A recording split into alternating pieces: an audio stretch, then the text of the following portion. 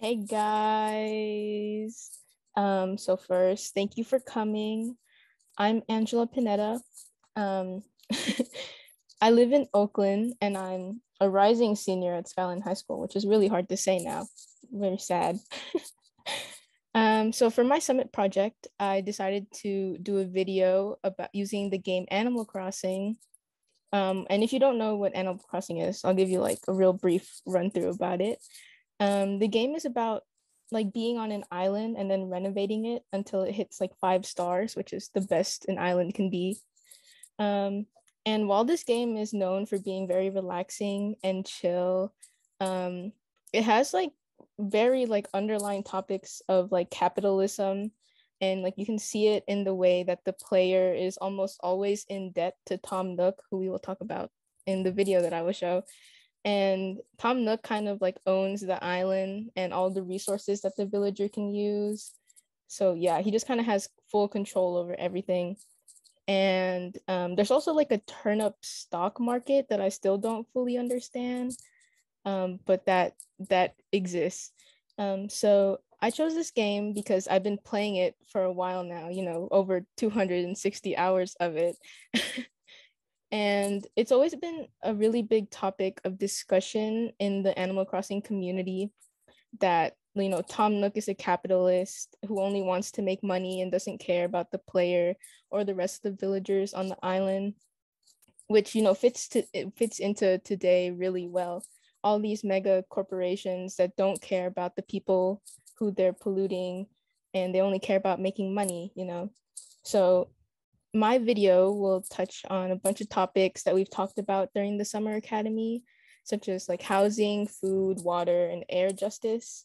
And all of these topics kind of link back to capitalism and, the exploit of our earth and our people for material greed. So I'll share my screen so everyone can watch the video.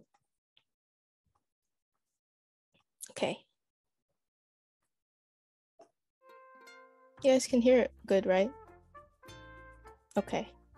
In this beautiful island, the villagers live at peace with the land. Had clean and fresh water, community gardens that provided free food for everyone in the community, and renewable energy sources, which were wind power and solar power. Until a money-hungry Tom Nook arrived with an idea to get rich quick. This is one of the villagers' homes who have built and lived in this house for generations.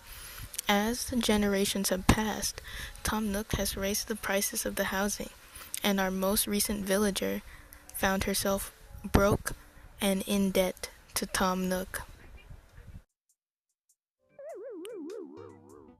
There was only one option left to repay her debt. She had to sell her house. She sold it to Tom Nook, who then sold it at a low price to Marshall, a CEO with only one goal in his mind. The villager moved to a part of the island that was less taken care of by the government and found herself struggling to pay for new furniture because Tom Nook had raised the prices way too high. Even when she wanted to drown her sorrows in yummy food, the food was way too expensive. So she has to live with cardboard furniture. Womp womp.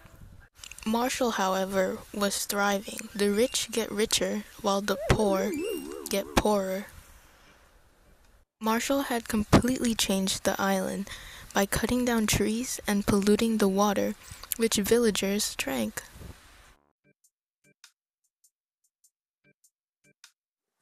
Many other villagers have gotten sick due to Marshall's pollution, and even though the hospital was doing their best to care for them, they found that the medical bills were way too high.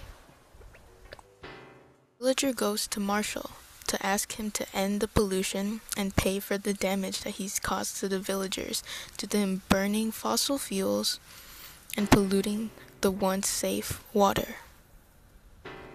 She pleaded with him to think about the sick villagers who had been hospitalized due to Marshall's pollution, but Marshall didn't care. He shook his head no and told her to get out. The villager took it to the local government and after begging and pleading her case with them for hours and hours, they didn't want to listen, so nothing had been done. Tom Nook didn't care because Marshall made him rich. But she didn't give up. She gathered all of the villagers on the island and told them about what Marshall had done to their once beautiful island. Together, they went back to the government and protested Marshall's wrongdoings until they finally listened. Marshall was forced to leave the island and clean up his pollution, while Tom Nook, who sold him the land, was fired.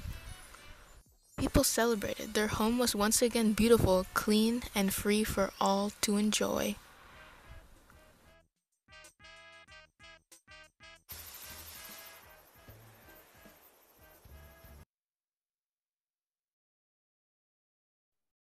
Thank you guys for watching. I hope you enjoyed it.